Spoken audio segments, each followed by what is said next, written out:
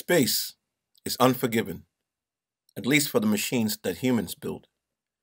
In an environment filled with nothing but energetic charged particles, gamma rays, hyperspeed cosmic dust, and unfiltered sunlight, it's very important that a spacecraft is tested in an environment similar to this on Earth before it's launched into space. But even then, the spacecraft has to stay within a certain operating range, because outside of that is not a place a spacecraft wants to be for any length of time.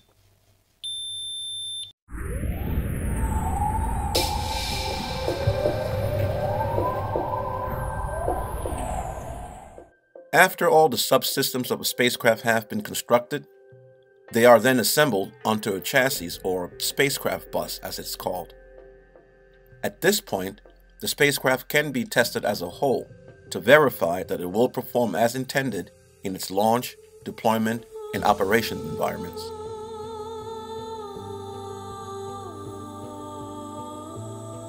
The launch environment is the easiest to reproduce because it happens on Earth. The main factors here are vibrations and sound. These can be recreated with relative ease in a large room. Now, for the deployment and operation environment, it's not that simple because it's in space. Most of the environmental factors that affect the spacecraft in space are not found in any meaningful quantities, if at all, on Earth. So, an isolated chamber must be created in which the spacecraft is placed to be tested. These environmental chambers are specifically called thermal vacuum chambers, space simulation chambers, or solar simulator depending on the setup. They try to recreate as much as possible the space environment. However, it's not possible to simulate a microgravity environment inside of a stationary facility. Luckily, microgravity does not affect the spacecraft as much. As for high energy radiation, this can be recreated using particle accelerators. But since most of the concerns that engineers have with high energy radiation is how they affect electrical components, these units can be tested separately in much smaller chambers. The main environmental factors of space are the vacuum, thermal energy from the sun, and the non-reflective nature of space itself. At the most basic, a spacecraft is placed inside the chamber and it's evacuated to create the vacuum.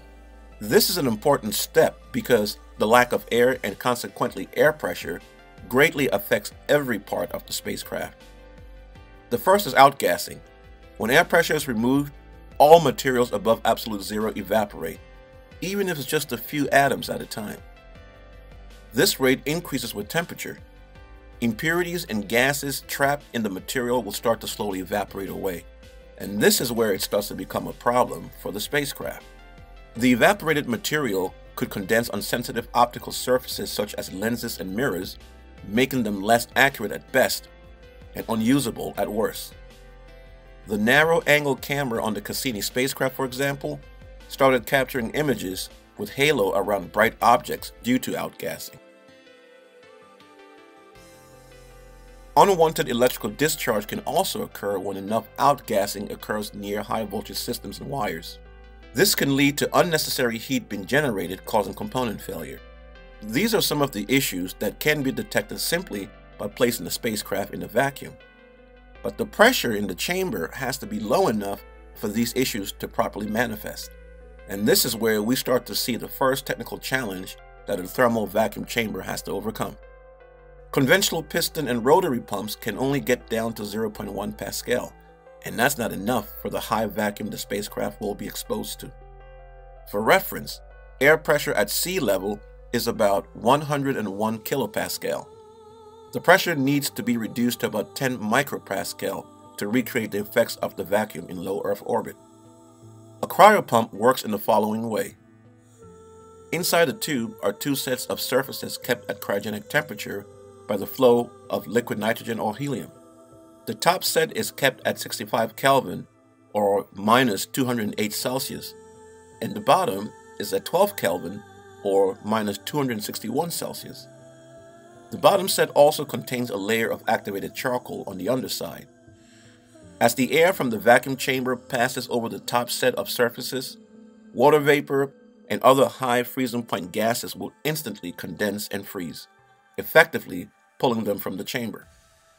The rest of the gases in the air, like nitrogen and oxygen, will pass through to the lower set of surfaces where they will condense, pulling them out of the air.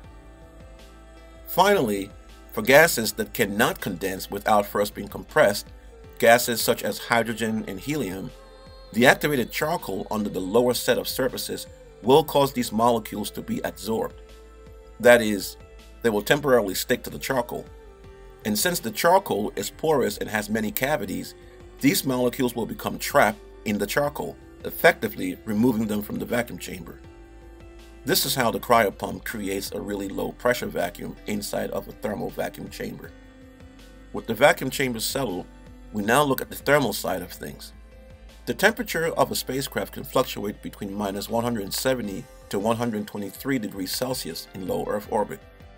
This range is even wider in deep space or near the Sun. Since space lacks an atmosphere, the only method for heat transfer is radiation. But heat generated by one part of the spacecraft can also be transferred via conduction to other parts. A spacecraft in space can receive heat from various sources. The Sun is obviously one of them, but another important source of heat is the Earth itself if it's nearby. The Earth reflects and retransmits about 30% of the incoming sunlight back into space.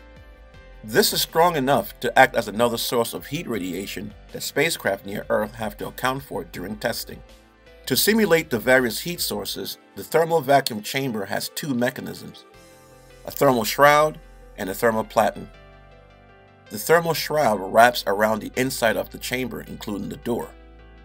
Inside the shroud are tubes that either carry a cryogenic fluid or a heated fluid. The shroud is also covered with a material that's highly emissive but non-reflective as much as possible. Heating up the chamber is straightforward. Hot fluid is run through the shroud and that heat is radiated into the chamber. Now, for cooling, it's not that simple. An object cannot be cooled by radiation from another object, like the way it's done in heating.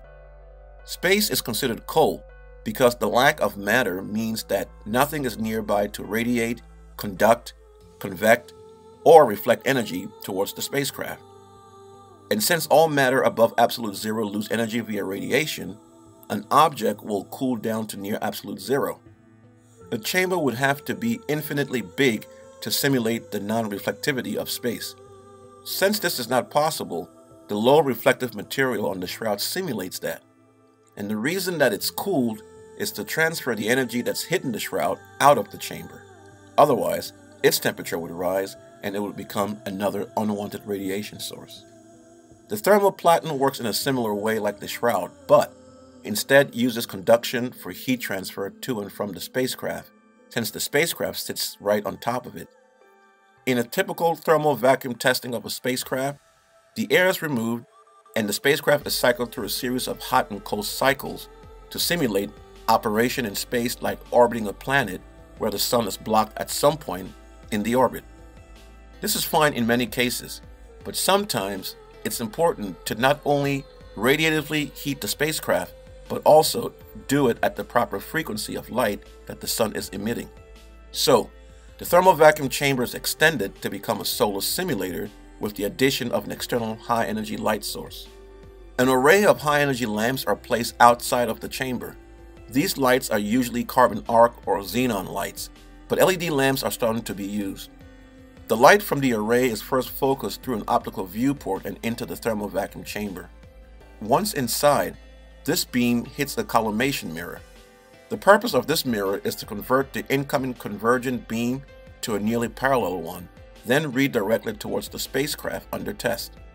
The beam needs to be parallel since the light from the Sun is parallel due to its large distance from all the planets. This is an important part of the testing since a parallel beam will heat up a spacecraft differently than a conventional convergent-divergent one. This is due to a collimated beam hitting all parts of a perpendicular surface at a right angle, while a convergent-divergent one will hit the surface at various angles, heating it up differently. With the solar simulator added to the vacuum chamber, we can now simulate some of the most difficult aspects of space. But space is not just about heat and vacuum. There are other aspects that need to be simulated before launch. One example is the communications antenna, low gain and high gain. In order to determine the characteristics of these antennas when they're transmitting and receiving and at different attitudes relative to Earth, all radio wave reflections must be eliminated. But just like the issue with reflective thermal radiation inside a chamber, radio wave reflection will happen in any size chamber unless its size is infinite.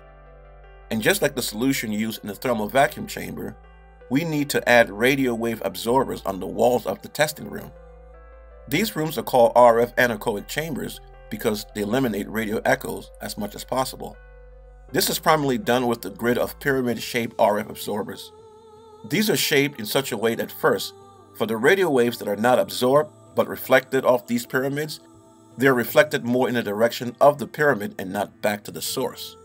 Second, the reflection coming off two adjacent pyramids will cancel each other out to a large extent. With radio reflection minimized, the effects the spacecraft structure has on its antenna can now be isolated. Spacecraft go through more tests than listed here, but these are the important ones. Even CubeSats go through them. There's one additional important test that only relatively few spacecraft have to be subjected to. That is verification of COSPAR Recommendation Category 4. COSPAR stands for Committee on Space Research, and these recommendations are there to prevent biological cross-contamination between Earth and potential life-harming planets or other celestial objects. Missions are classified in 5 categories. Category 3 and below address the issues of flying close to a celestial body that is of significant interest to the origin of life. Among other precautions, a spacecraft may have to fly a biased trajectory towards its target. That is, the trajectory at launch will miss the target, but when the spacecraft is close, it will adjust its trajectory to actually target the planet for a flyby only. This is done to prevent the spacecraft from crashing into the planet if control is lost during the cruise phase. Category 5 is focused on sample return mission, so it has little impact on the spacecraft requirement before launch. Now, Category 4 is for landers and orbiters destined to celestial objects significant to the evolution of life. The spacecraft must be decontaminated and partially or fully sterilized. Sterilization is done on individual components before assembly, and during assembly, they are periodically wiped down with alcohol. And so, those are the main ways that spacecraft are tested before they are launched into space. Regardless of the fact that Earth is in space, the atmosphere that protects us gives us a distorted look of that space. Many ancient humans thought that at night the gods covered the Earth with a blanket, when in fact it was the exact opposite. At night, we get to see space the way it really is. Dark, cold, and full of stars. And if we ever plan to reach these stars, we need to know more about the environments in which they exist. The more we can test our machines in these environments while on Earth, the safer our journey will be. I'm Dex DFX for the Celestial Sphere.